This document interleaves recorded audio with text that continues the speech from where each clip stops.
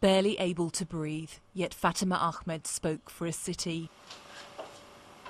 Sky News told the story of the baby born with two heads in May last year. Her mother Shukriya pleaded for help. Why was her child, one of an increasing number born with deformities since the war, like this? 15 months on, we went back to see what had happened to Fatima. We discovered the little girl had died before reaching her 4th birthday. نومتها عادي كل شيء ما بيها. لك للساعة 11 بالليل قعدت لقيتها الشاخط. يعني حيل حيل بس ما تقول لي ماما اقعدي يرحموا. قعدت عليها رأس أنا أخذتها حطيتها بحضني.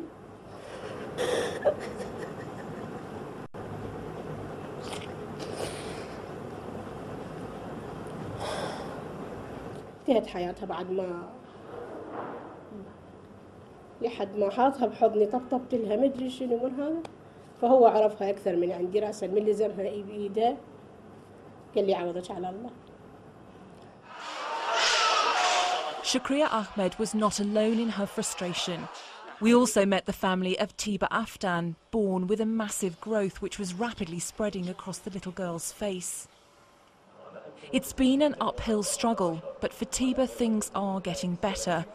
Her parents used all the money they had and with the help of family and friends took her to neighbouring Jordan to be operated on.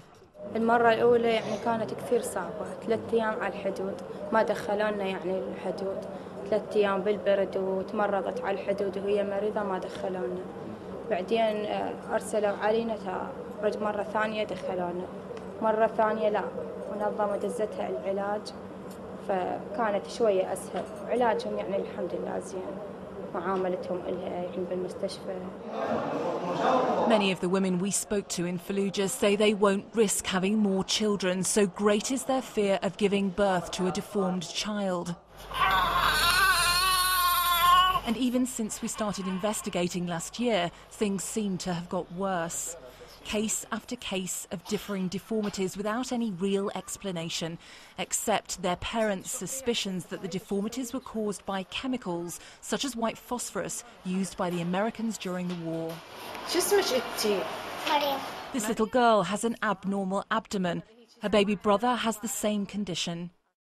And this is just a snapshot of children with problems, all born within the last 8 months. Look at the hand of this child with its misshapen limb and too many fingers. Some of the other pictures we've obtained are far too shocking to show. بالحقيقة احنا ما عندنا فرد شيء مثبت، يعني ما عندنا فرد مركز متخصص لتسجيل هذه التشوهات، لكن احنا كأطباء أطفال كممارسة يومية الحالات اللي تجينا حاليا في ازدياد تختلف عن السنين السابقة. In this baby unit, we found Safan Naji celebrating the birth of a healthy little boy. He's waited 8 years for a child. Doctors told him problems conceiving may also be the result of weapons used during the war. But you don't have to go far in the corridors of the hospital to find families filled with sorrow instead of joy. Just like Fatima Ahmed, here's another little girl with an enlarged head and a short life expectancy. Another child of Fallujah born with a blighted future. Lisa Holland, Sky News.